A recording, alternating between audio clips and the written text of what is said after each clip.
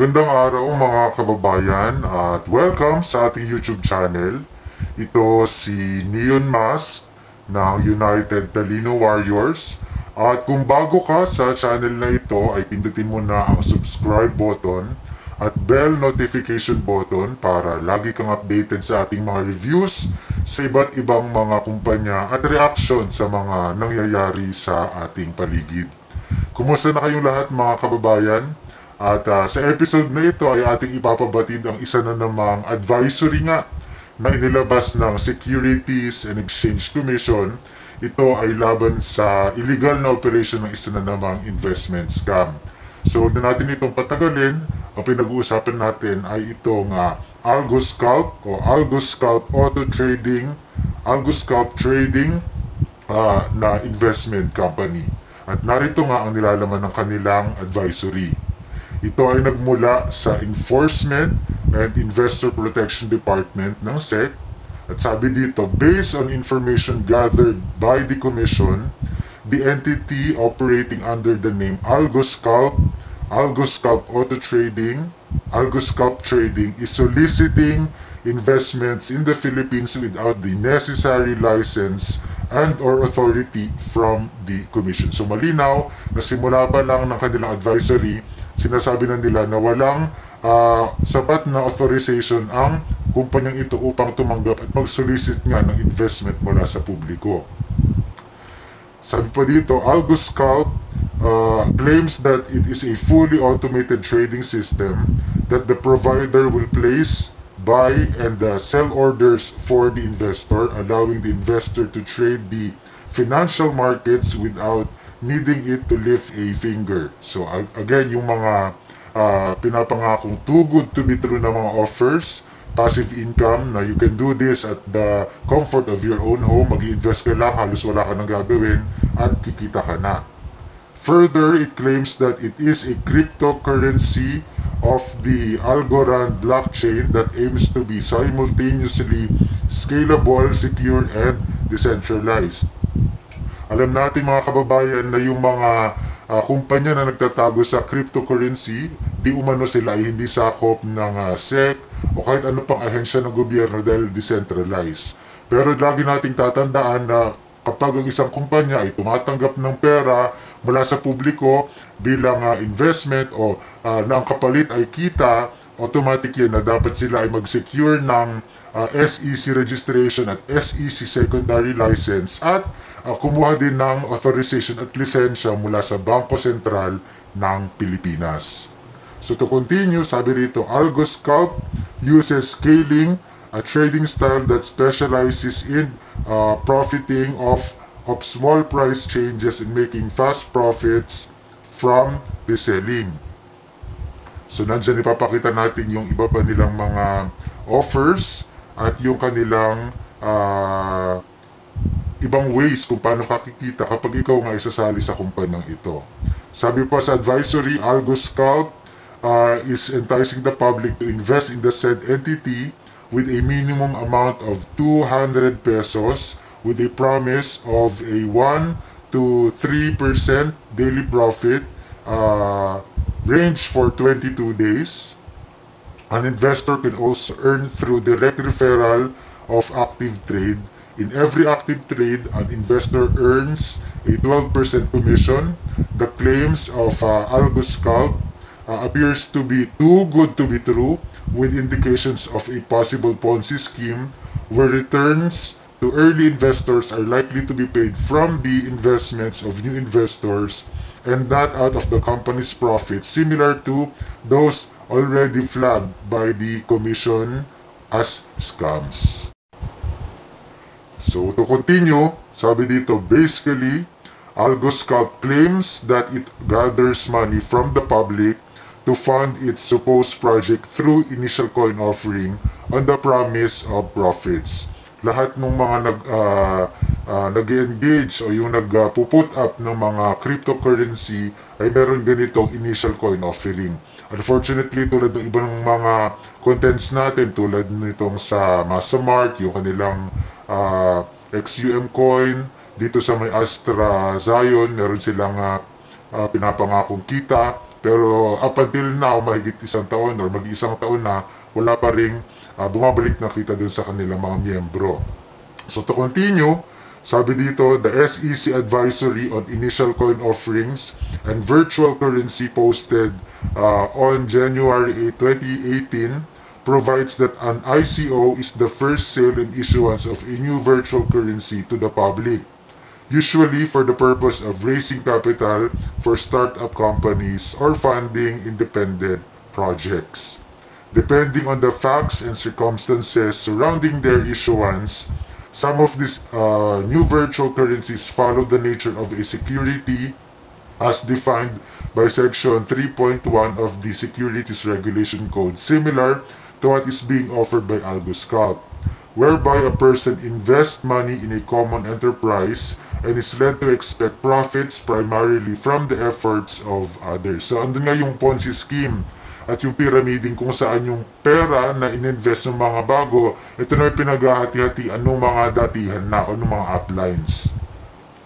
And then, sabi pa rito, since what is being offered by Algoscalp are securities, Section 8 of the SRC requires that all offers and sales of said securities must be duly registered with the Commission and that Algoscalp and or its agents must have appropriate registration and or license to offer and sell such securities to the public. So, mahalaga na naintindihan natin mga kababayan na aside from their SEC registration, dapat ang Algoscalp din ay merong SEC secondary license bilang ito'y nagbibigay ng authorization sa kanila upang mag-solicit nga at tumanggap ng investment. Lalong-lalo na yung kanilang mga agents, yung mga uplines, yung kanilang mga brokers, at any representative na nag-offer ng investment should also secure license from the Securities and Exchange Commission. And then sabi rito, however, based on the records of the Commission, Algoscalp with the Commission, or Algoscalp Auto Trading, Algoscalp Trading is not registered with the Commission and is not authorized to solicit, accept, or take investments from the public, nor to issue investment contracts and other forms of securities defined under Section 3 of the SRC in the Philippines. So malinaw na ang Algoscalp ay hindi rehistrado at wala rin silang secondary license mula sa SEC. At just to remind everyone, hindi madali mag-secure ng SEC secondary license. Maraming requirements ang kailangan mong isubmit bago ka makakuha nito. Kaya naman, yung mga kumpanya na for short term lang ang operation target, lalo na yung mga investment scam, ay hindi talaga sila magsisecure kahit kailan ng SEC secondary license. Sabi pa dito, our database also shows that Algoscalp has no brokers, account managers, agents, and or representative that have appropriate registration and or license to offer or sell such securities to the public.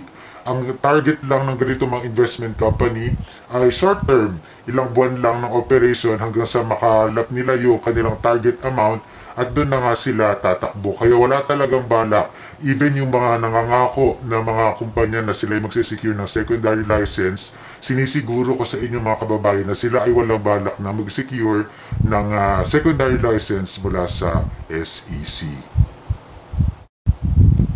Sabi pa dito, Algoscalp is neither registered as a virtual asset service provider with the Bangko Sentral ng Pilipinas and does not have a corresponding certificate of authority as a money service business MSB required under the guidelines of the Virtual Asset Service Providers BSP Circular Number 1108 Series of 2021. Kaya yung mga investment companies na nag-i-engage at nag-i-invest nga sa cryptocurrency trading na nagsasabing decentralized ang cryptocurrency, hindi po yan totoo dahil malinaw ang guidelines ng Bangko Sentral ng Pilipinas na sila ay under sa jurisdiction ng BSP na dapat sila mag-secure ng Certificate of Authority para sila ay makapag-operate. Unless Otherwise, wala talaga silang balak na magtagal at mag-operate na matagal kaya sinisigurado ko hindi sila magsisecure ng ganitong mga dokumento. And then, sabi pa dito, likewise, its name does not appear among those listed as registered MSBs as of January 2021 with the Anti-Money Laundering Council under the Anti-Money Laundering Act.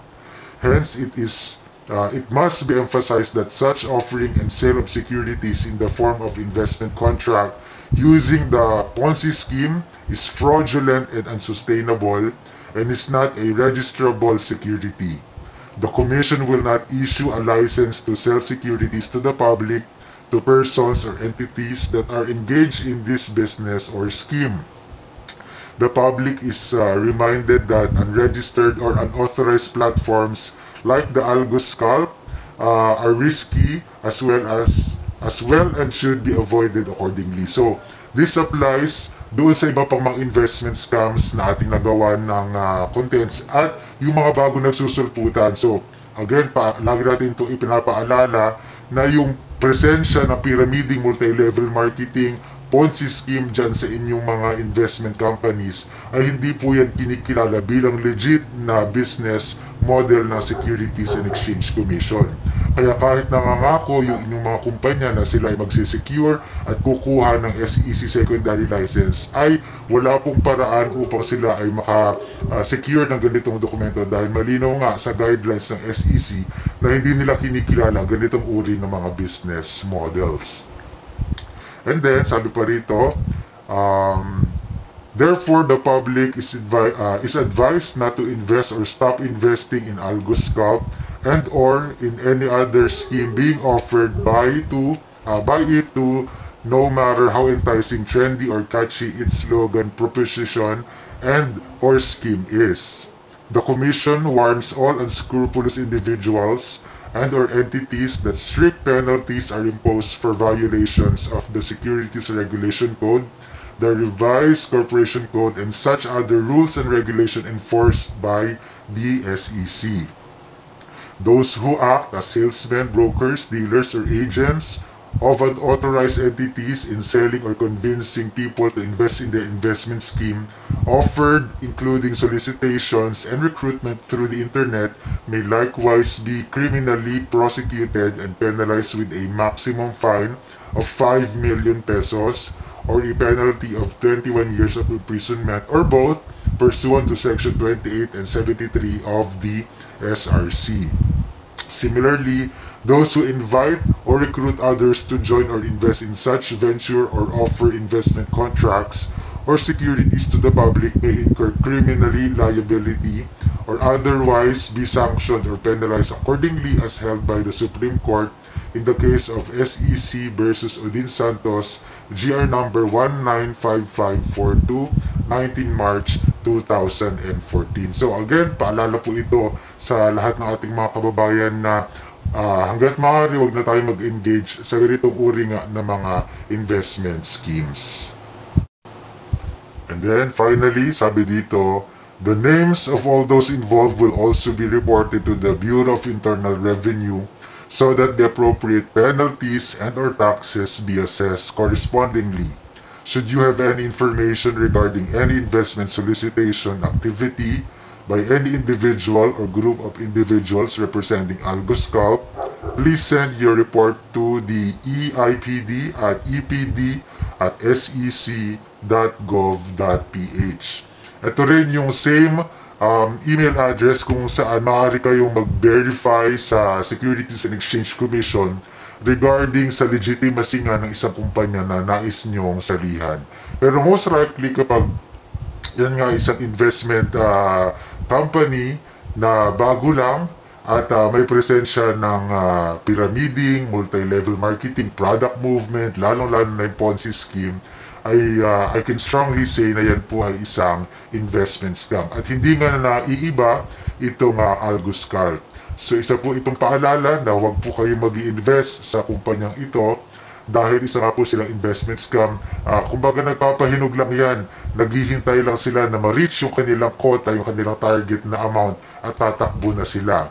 May mga palatandaan na inilabas nga ang Securities and Exchange Commission. Halimbawa, yung mga information na lacking sila, wala silang office, hindi mo kilala kung sino yung mga tao behind the company. Tapos, meron silang promo, ibig sabihin, they're on their way to their last push para ma-reach nga nila yung kanilang threshold. So again, inuulit po natin na ang Algoscalp ay isa pong investment scam. Huwag po kayo mag-invest, and in the event na kayo'y nakapag-invest na, I highly suggest na magbigay po kayo ng demand letter upang mas mapabilis yung inyong pag-refund o pag-pull out ng inyong investment. I understand na marami sa atin ay naghahangad ng extra income lalo sa hirap ng buhay ngayon. Pero mas maganda po yung kikita kayo na secured pa rin yung inyong mga salapi. So, dito na po natin tatapusin ang ating maiksing video at nais ko magpasalamat sa lahat ng ating mga bagong subscribers na nakaabang sa ating mga content, sa mga nagre-request ng iba't ibang mga companies. Pasensya na po kung hindi natin nagagawan kaagad ng contents. Ganon din sa napakaraming nagsisend sa atin ng mga private messages sa ating Facebook account. Maraming salamat po. Gayon din sa ating mga kasama sa United Talino Warriors, lalong-lalo na kila Lods Shimni Anyol, kila Boss Mike, kila Lods Takeru, at sa iba pang mga anti-scam vloggers. Shout out din kay Madam X. Maraming salamat po. Muli ito si Neon Mask ng United Talino Warriors. Nagpapasalamat.